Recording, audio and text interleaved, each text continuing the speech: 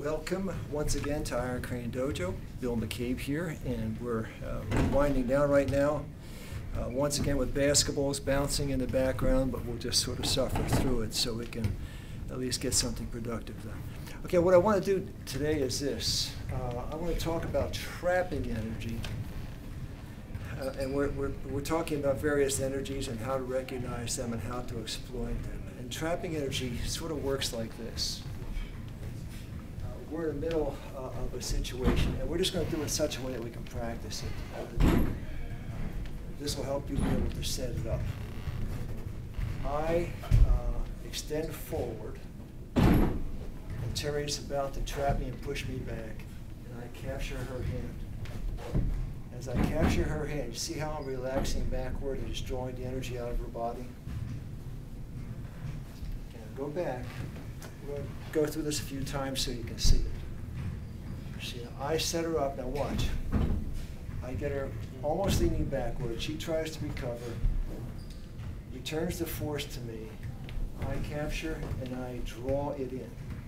And then what she's waiting for is for me to return it to her because she's about to pull me back. And she wants to do this move. She wants to cut on me and capture me and fire. She wants to cut. You see how I'm cutting here, doing the same thing. I cut just as she fires, and I've got her energy under control. And I just demonstrated that little off-balancing maneuver so you would see that. But the topic here is this. I'm setting her up. She pushes on me, and as she comes in, I absorb her energy, and she's waiting for my energy to come. And just as she's about to cut here, I'm not going to let her cut. I'm not going to let her dissipate my energy. I'm going to use that as a trap. So I'm here, I cut, I draw back, and there's the trap. Now right here, I own her balance. Watch. Okay?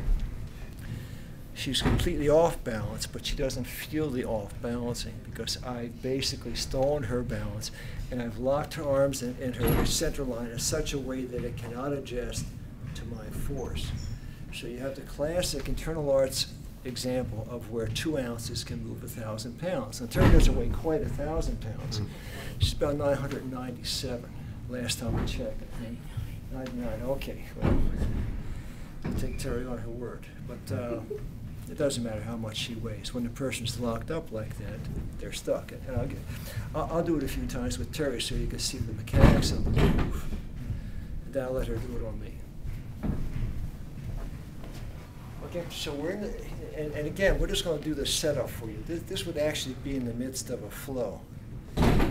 For example, we might be doing a full improvised flow situation.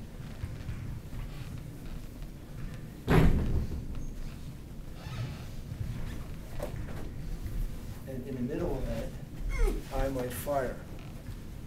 But that's a little bit further down the road than all of you are prepared for today. Besides, very few people ever talk about this particular technique in any kind of detail, so even those of you who have good awareness of these concepts will benefit from this. So we're in, I draw back. Just as she's about to capture, I lock her. This technique is called on. 2 hands generally pushing down. It's one of the classic Peng Nu Jian, Jiu Kao in Chinese martial arts. And on, in this case, I'm going to go down and up. And that ascends her from her balance. But I could also use the same technique in a different capacity. Keep going.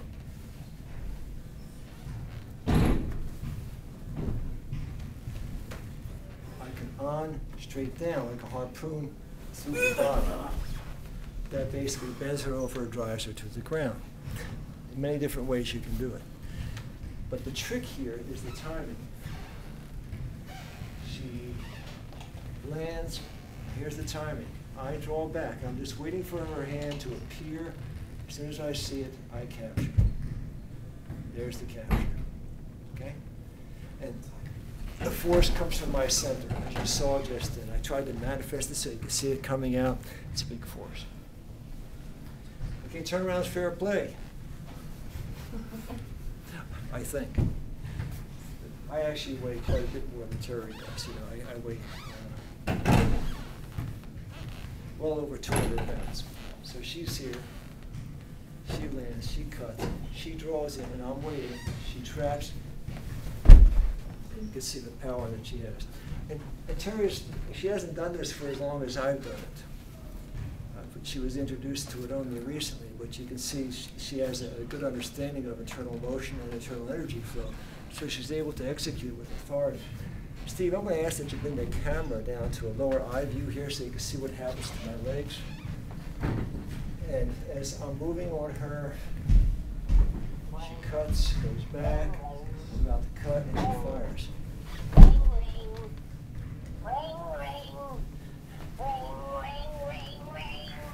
Whose phone is that?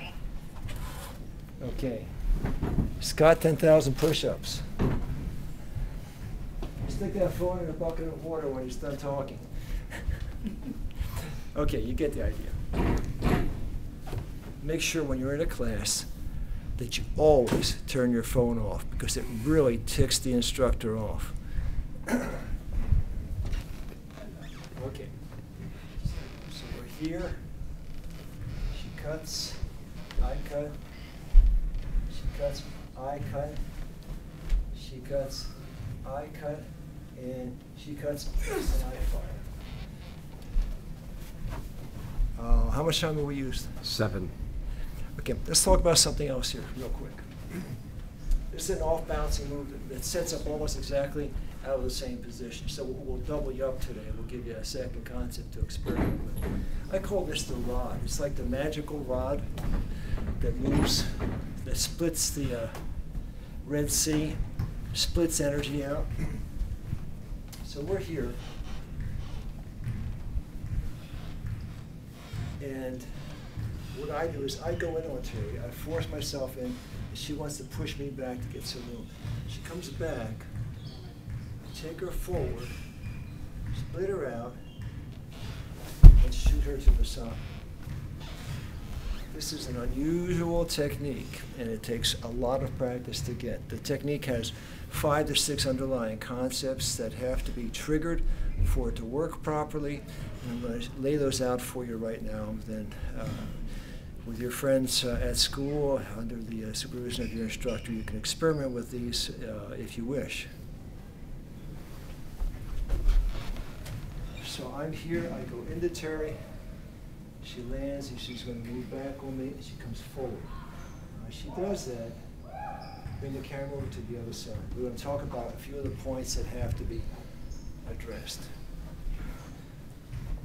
My right leg goes in, so that I am taking control of her center line. She doesn't feel that yet. My right arm is just about at her tricep level. My left arm is resting, my left hand is resting comfortably on her wrist. And what I do is, as my weight goes forward, I split her energy. I see her body turning. All of her weight is going over the edge of her right foot. Can you see that? Now, Francisco, lift up her left foot. There's not anything under her left foot anymore. Do you feel that? It's all gone. And right here is where she's off balance. Now watch. If I just push with this hand, she'll go off balance into space in that direction. But I don't push. I turn my body. But I use both hands to push. You would not think this would have any impact, but it actually adds about 40% to the move. And I fire. But she cannot retain her balance. In fact, if I really do it hard, she'll go flying. Now again, these might not work the same way for you initially. I've got a lifetime of doing this kind of stuff underneath my belt. So I have a certain degree of acquired efficiency in these concepts. I only want to share them before I check out because no one else is really making these things communicable in a way that you can see them and understand them. So I want to share those as my legacy to my friends, which is you guys. So she's here.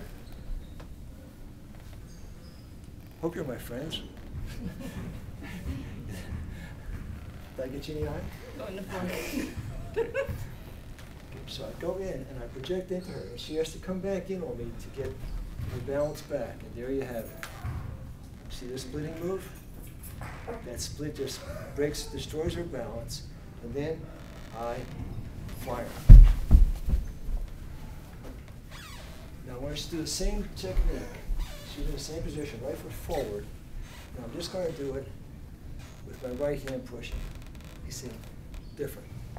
If I do my left hand pushing, nothing. But the left and the right. So, by way of quick summary and review, I set it up. I slightly off balance her, get her to commit forward and into me.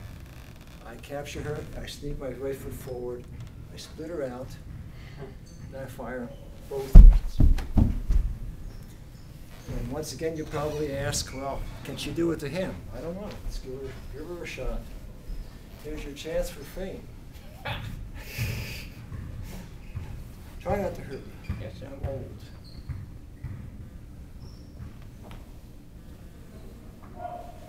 Push, she sneaks in. Whoa, she got me. So with that, we had an extra long lesson today, a few things to work on, lots of esoteric concepts. Boy, put that in your menu and enjoy that. That'll give you a lot to have fun with. Stay well.